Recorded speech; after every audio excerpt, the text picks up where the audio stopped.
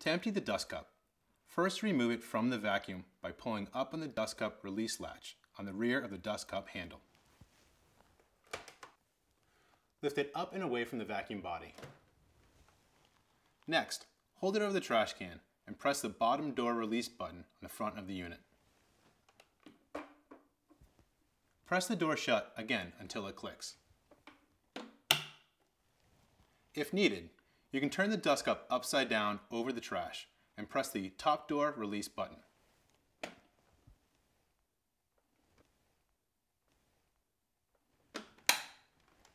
Replace your dust cup back onto your vacuum until you hear it click into place. The dust cup should be emptied each time you vacuum, or for optimal performance when it reaches the max fill line. To empty the dust cup, first remove it from the vacuum by pulling up on the dust